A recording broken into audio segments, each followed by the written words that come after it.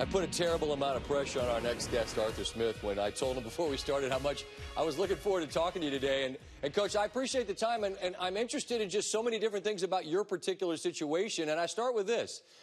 As the OC in Tennessee, you do a really nice job, and now it's your job to do the whole job. And I see how many times a coordinator is great at one specific thing, but then the whole thing becomes a really big challenge. So in the early days there in Atlanta, what do you find is the biggest difference?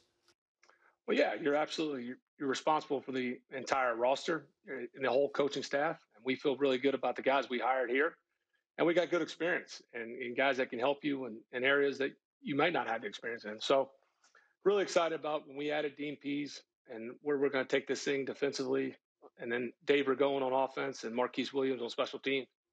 I looked at the Atlanta schedule today and the results, and I think I've got this right. 8 games that they lost by a single score. Now, you could look at that, man, this is a coin flip league, and they're really close. Or you could say they just couldn't figure out how to win.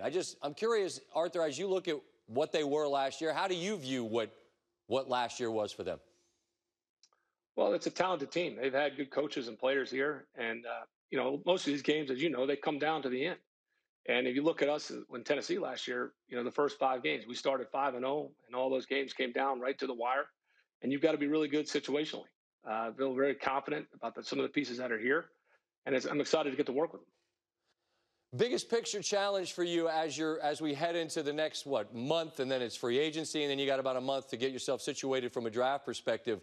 If you give me an idea, your whiteboard, right, of like what you're dealing with, all right, 8 o'clock, I got to talk to Van Pelt. That's 5 minutes I'm wasting. The rest of your day, what does it look like? Yeah, there's a lot of things that come. We try to structure it. We're putting in, new offensive, defensive, and special team systems. There's a lot of meetings going over the roster. You're unsure about the salary cap, so you got to have, plan after plan. It's been fun.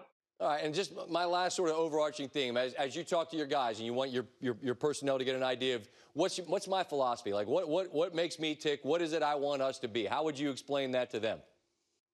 Yeah, I mean, I think a lot of people, you want a smart football team. You want a team that can adapt and play together in all 3 phases.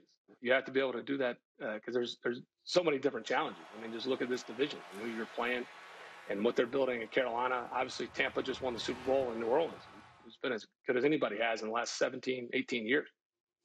Yeah, man, there's divisions in the NFL where you kind of feel like, maybe we can get that one. The South for years has just been, you never know who's going to be the top because the bottom is just so fierce. And that's where you're going to make your living. We wish you the best, Arthur, as you get going in Atlanta. Thanks for making some time for us here, all right?